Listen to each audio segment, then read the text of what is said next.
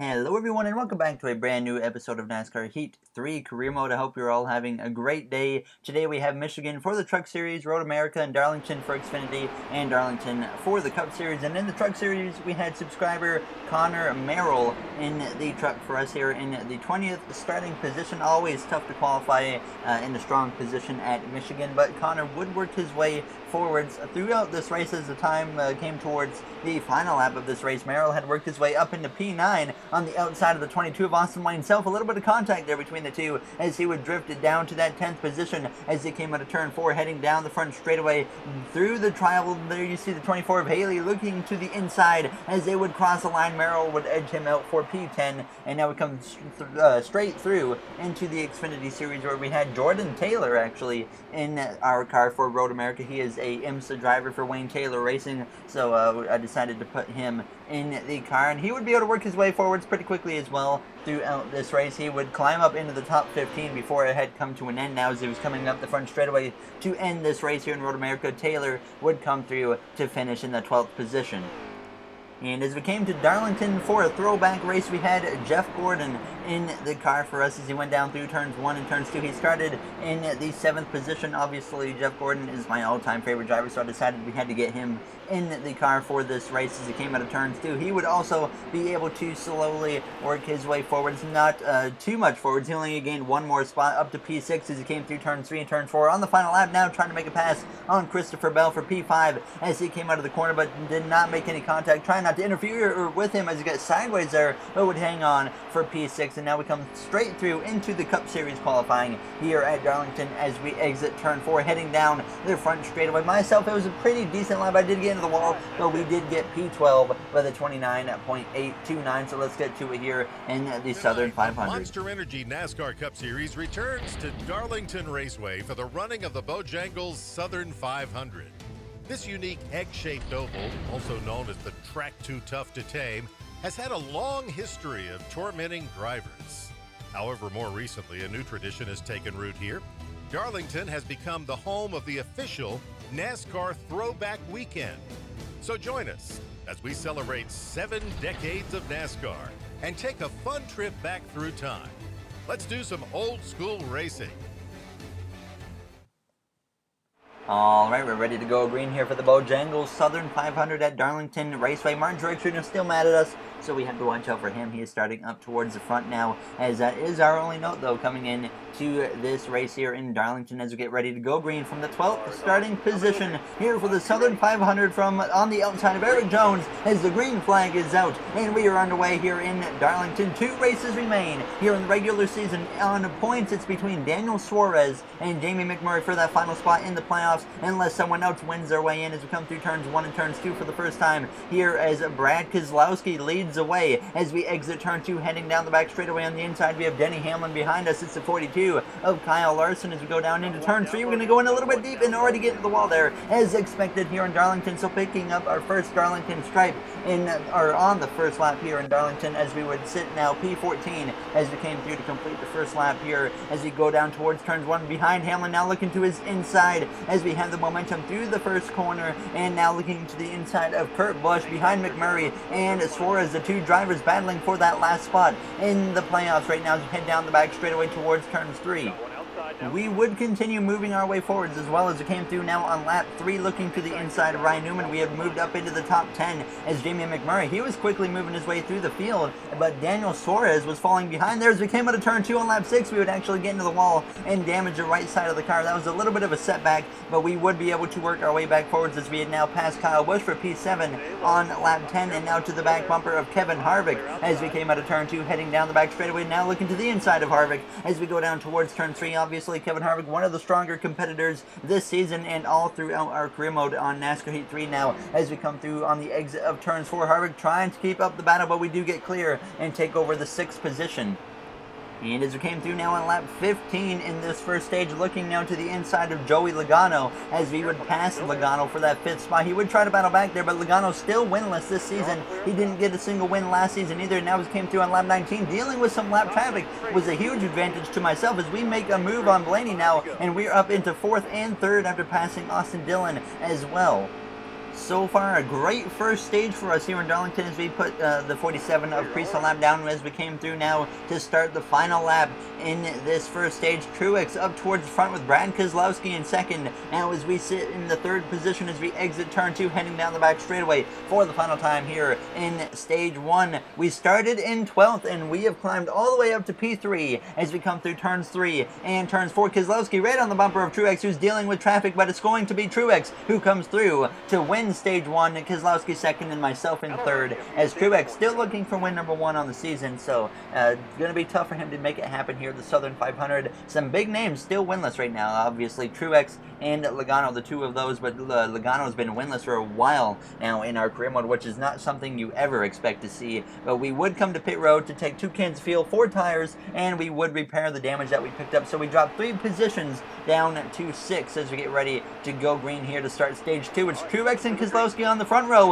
with McMurray and Elliott on the second row. Now as the green flag is out and we are back underway for the start of stage 2. McMurray gained a good group of points right there on Daniel Suarez, who holds that last spot in the playoffs, so it's not over yet. And there's another points picture that we are watching with Cody Ware trying to make it into the top 30 in points. He is only about 20 points out or so of the top 30, and if he gets into that top 30, he will be back in the playoffs now. As we head down the back straightaway, Larson takes over the position from myself as we go down towards turns 3. But as we come through the center of turns 3 and turns 4, we will battle back to the inside of the 42 of Kyle Larson now as we exit turn 4, heading down the front straightaway side by side with one of our former teammates back from our second season in this career mode as we go down into turns 1, still side by side with the 42 of Larson. He's almost clear and we nearly made contact. We might just have barely touched right there as we come through on the exit of turn 2, still side by side. Can't quite get ahead of the 42 of Larson, who's going to continue to battle back as we go down towards turns 3, but this time Harvick is a little bit slower, and that allows me to get clear of Larson as we look to the inside of Kevin Harvick now as we exit turn 4. And we would continue to battle side by side with Harvick as we came through now on the back straightaway on lap 3 as we went down into turn 3, going a little bit wide, a little bit of contact made there with the 4, but we do take over that 6th position.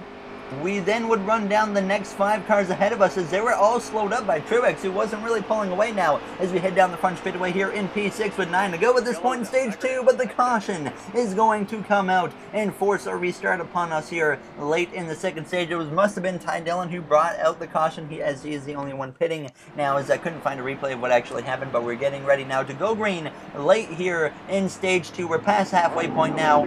So far things have gone good for us in this race as we go green now. Truex leads the way as we come through to cross the line on the outside. Ryan Blaney, not a good restart for the row behind us with Larson and Hamlin, so that allows me to drop to the inside in front of the 42 of Kyle Larson as we come through turns 1 and turns 2 late here in stage 2. Elliott trying to take second away from Keselowski. Obviously, our teammate Chase Elliott got win number 1 on the season in the last episode in Bristol as he had a battle with myself in the later stages of that race, and unfortunately he came out on top and we could not finish in the winning position, obviously, so we continue to finish in third lately here in our career mode. But now as we come through approaching the final lap in the stage, it's Elliott and Keselowski this time side by side for the lead as there's a slow car up ahead and Elliott hits him. It's Landon Castle who goes spinning just in front of us now as he's going to come back up the track in the background. He goes flipping through turns 1 and turns 2, and that's going to bring out a caution and end stage 2 early. Only about 3/4 of a lap early, but wow, did that get wild for a second. We were lucky to not get involved in that. We would pit for 2 cans of fuel and 4 tires as well. But Landon Castle had some type of issue, got wrecked by Chase Elliott. Truex might have gotten into the side of Castle as well when he went spinning, and then Castle came back up the track into traffic, and then he starts flipping everywhere. So unfortunate for him. We've had quite a few flips this season, but we dropped 4 spots now as we get ready to start this third stage, as we had 4 slower cars stay out now as the green flag is out, and the final stage is underway here for the Southern 500 on the outside of the 42 of Kyle Larson. 41 laps remain, and if things stay green for the rest of this stage, we will have to make a green flag pit stop. Side by side with Jamie McMurray as we come through turns 1 and turns 2. Now on the exit of the corner, we have a bit of a bubble and we get into the wall, and then Menard hits us into the side of the wall, and we have got a bunch of damage now on the right side of the cars. We're going down into turns 3. Just like that, we take a big hit to the right side of the car, and now our running position has been jeopardized down to P17, so not good for us. Thankfully, we have the 2 wins. We're locked into the playoffs. We can afford something like this. Really, the next 2 races, we don't have to worry about anything here in Darlington and in the Brickyard 400, so I wasn't too concerned. I was certainly disappointed because now it looks like we're not going to have the speed that's going to be capable of maybe winning, so hopefully we can get the pit road and repair this damage now as we go through turn 3. A lot of slow cars holding everybody up here as we come through on the inside of Denny Hamlin as we exit turn 4, heading down the front straightaway, looking to the inside of Kurt Busch behind Paul Menard here, and Alex Bowman, our teammate, as we go down towards turns 1 here with 39 laps to go in Darlington.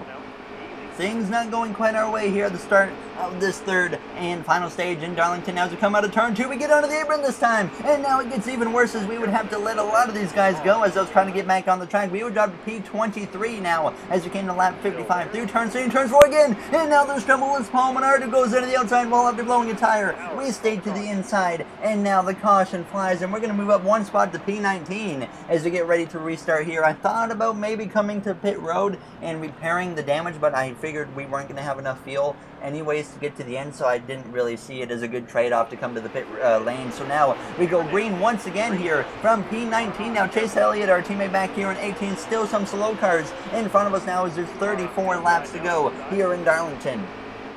A caution after now would definitely mean we could just come to the pit road and get to the end on field without having to make a green flag pit stop now as we exit turn 2. I did forget to mention, Jamie McMurray made up some more points on Daniel Suarez in stage 2, so now he is certainly putting the pressure on the number 41 driver of Suarez there as he's on the outside of us as we come through turn 3 and turn 4. Now up into the top 15, trying to make up some time as we get a little bit sideways on the exit of turn 4, heading down the front straightaway to come through to complete lap 59 and start lap 60 as we go down into turns 1. We would get past Ricky Stenhouse Jr., Cody Ware, and as we came through to lap 64, passing our teammate of Alex Bowman. Moving back into the top 10, we would pass Kyle Larson and a few others, and we would get up to P6, passing our rival now of Martin Truex Jr. as we came out of turn 2, looking to the inside now of Kevin Harvick as we went down the back straightaway, trying to get away from Martin Truex Jr. And as we came through on the back straightaway, still side by side with Kevin Harvick as we went down towards turns 3, but this time we would send it in deep enough into the 3rd turn to clear Kevin Harvick and take over P5. We then would run down Kyle Busch for the 4th position as we came through a few laps later on lap 73. Now on the inside of him as we went down towards turns 3, and now Kyle Larson continuing to trail me through the field as we would pass now Kyle Busch in the 18 car and take over the 4th position. We then would run down this lap traffic ahead of us as we came to lap 78, 15 to go. Myself, Larson, and Truex now dealing with these cars with the leaders trying to get through them. As now Larson looks to the outside of me as we come through turns 2. Truex hits us in the bumper, and sideways he goes into the wall as we hang on to the car. And that's going to bring out a caution here in Darlington now as everyone's going to come to pit road. This puts me in a really bad spot though because I had to take 4 tires and the AI did not. So we dropped 23 positions down to 28th, and it looked like we had a chance, and Truex puts us in a terrible spot now as the green flag is back out, and this certainly gives us a very slim chance now of getting a good finish because there's only 12 laps to go, but we're going to look to the inside here just about to Matt DiBenedetto, but he stays clear as we go down into turns 1 and turns 2, but we would just kind of ride this inside line, and we would, sure enough, be able to move our way forwards up further now as we came through and make it 3 wide there with DiBenedetto. We would get all the way up into P19 as we came through on lap 83. Now looking up the inside there of Kurt Busch as we came through turns 1 and turns 2 as we exit the corner now, going to get a little bit sideways there, and there's contact with the 1 car now sliding into the inside wall we go, and that's going to put some more damage on the car as the caution will fly again here in Darlington, and now we would stay out and just try to pretty much just do whatever we could with what we had left, as certainly so many ups and downs for us in this race. A strong first stage, a strong second stage, a rough start to stage 3. We rallied ourselves into the top 5, and now things have unfortunately gone south for us as our last few trips at this track have not gone very well, and obviously this is our last race at Darlington in NASCAR Heat 3 career mode. So now as we head down the back straightaway, we would fade in here to the inside in front of Bubba Wallace. But obviously we won our first race the first race we ever did at Darlington. We won. That was our 2nd career win, and then it's kind of been a struggle in the past few races here, so it's unfortunate, but now we would come through to take the white flag. We had actually rebounded up into the 16th position at this point behind Ty Dillon after passing Eric Almirola as we come through turns 1 and turns 2 for the final time. Now looking looking to the inside of the 13 of Ty Dillon. Now has come through on the exit of turn 2, heading down the back straightaway for the final time here in the Southern 500. Our Hendrick Motorsports teammate of Chase Elliott actually was leading this race coming to the checkered flag. Elliott got his first win of the season in the last episode after passing us late, and Elliott would come through to win in Darlington as well for win number 2 in a row, as we would come through to finish in the 15th finishing position behind our teammate of Alex Bowman. An unfortunate finish considering how this race went for us. We had some strong points, and then we just had some rough moments as well. But Chase Elliott picks up the victory, so Hendrick Motorsports at least gets the victory, and that leaves us now with one race to go in the regular season, as we now are up into P5 in the standings, as Martin Truex Jr. is still not very happy with us, thinking we should be suspended even though he was the one that drove into the back of me. I apologize to him anyways, just trying to get rid of that rivalry. But as always, if you guys enjoyed this episode, make sure to comment, like, and subscribe. Those would all be very appreciated. Here is the playoff grid going into the final regular season race of the season. Jamie McMurray is 14 points behind